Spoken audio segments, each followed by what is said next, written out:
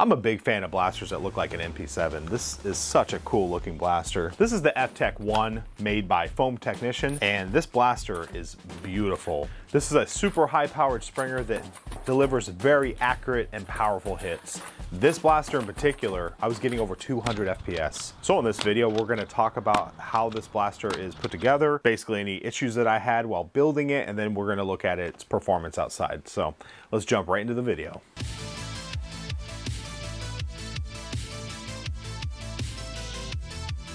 So the FTEC1 can be found on Etsy. This is a kit that you can purchase. I believe you can either purchase a hardware kit, you can get the STLs.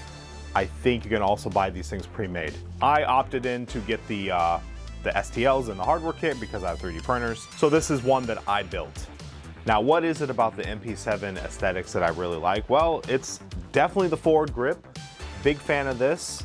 This collapsible stock, which makes like a nice compact kind of oozy looking feel to it. And if you need that added shoulder support, it just comes right out. I'm a fan of having magazines that drop out of the pistol grip because it can just come out, it's out of the way. You don't have to worry about it up here or back here. In addition, this blaster is completely lined with Picatinny, so there's a lot of options you can do with this thing. It's worth mentioning that this forward pump is not what comes with the kit or the STLs. What came with it is this. This is fine, I really like this thing. But I just got this off the Strife Knockout kit and I really liked it, and I thought it looked really cool to be able to kind of fold that down. Now right off the bat, I want to mention a few things about the build for this blaster. Number one, the provided instructions were phenomenal. Foam Technician did an outstanding job in detailing on how to build this. In addition, he offers a full explanation on how to print the parts. It's worth noting that when you purchase blasters, sometimes they are not orientated in good ways to allow for very good prints. So this one, I could say this blaster in particular, Foam Technician put a lot of time and effort into figuring out good ways to print these, and it turned out really good. Some of the issues that I personally have had, and this is something more pertaining to the filament I've been using, I print a lot of stuff in PETG, and as of late I've been using Hatchbox PETG, and it seems to be very brittle at times, and I've had quite a few cracks occur. So a lot of this I had to go back and reprint in PLA, and then also switch to ABS in some parts. It's just good to keep that in mind. For the outer shell work, I did have an issue with the inside here. I had a elephant foot, which is when the filament kind of pushes down on the bed too much, and it created a little bit too much of material. So when I primed forward, when the spring slammed forward, I actually caused my front end to shatter. That was just all because of me and not cleaning my parts. So pay close attention to this forward area. Make sure you have a lot of tolerance in there and clearance when putting this together. So that combined with the fact that I used PETG up here and it wasn't really good PETG, I'm starting not to use Hatchbox PETG anymore, but I just wanted to make mention of that. The main takeaway is if you want to attempt to build this yourself, take a look at that printing instructions and just follow those. As you can see here, I have a different barrel. This is some updated files that Foam Technician has released. It seems like he is constantly updating these files. And this barrel in particular is a suppressor. Another thing I'm looking to get is a scar barrel to increase my accuracy. So let's go ahead and talk about the blaster's performance a little bit. Now, because this is a much harder hitting blaster, I wanted to take it to a 50-foot range. And I found out in my property, I actually have a good little back alley that goes up to like 55 feet. Because of that, my range footage is a little bit different this time. It's in that back alley, but as you can see, this thing hits pretty well at 50 feet. Now, the first set of cups I set up was actually at 30.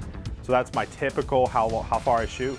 So this is another 20 feet from that first group of cups.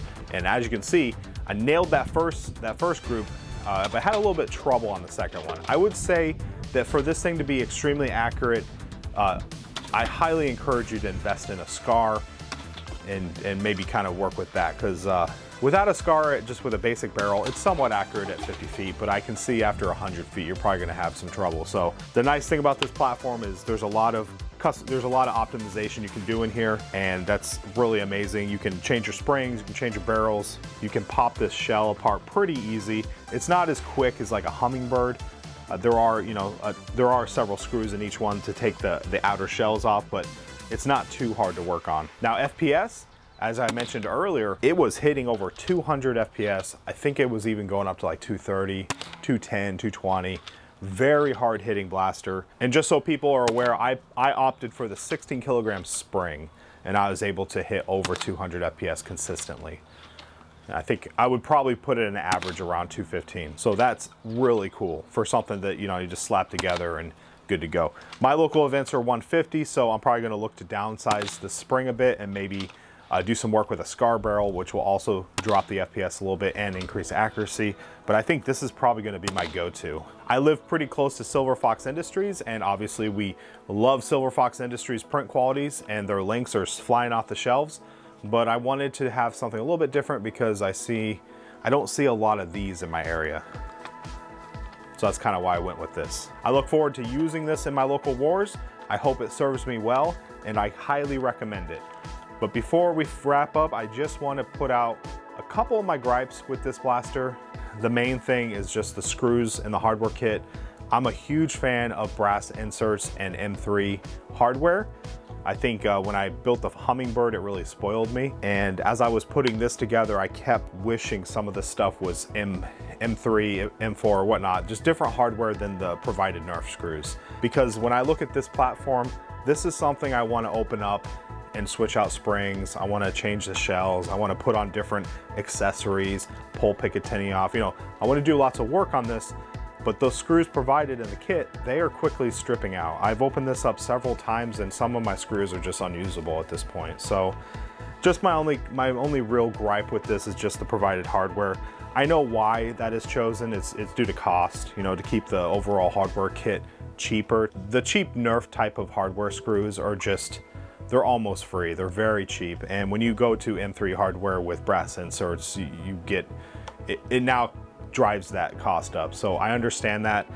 I would just love to see some type of offering with maybe some files that could allow the brass inserts. I would love to see something like that so that I could easily service this blaster and maintain it, swap out parts and easily go in and out of it. Cause like, I'm a big fan of this platform and I foresee myself doing a lot with it. And so I might go see if I can add my own brass inserts and kind of make my own thing in here. But we'll just have to see how that goes. I'm DrFlux, and that pretty much wraps up my review of the FTEC1 by Foam Technician. If you can't tell already, I love this blaster. It is beautiful. I love how it turned out. Let me know in the comment section, is this something that you're looking to build or get a hold of?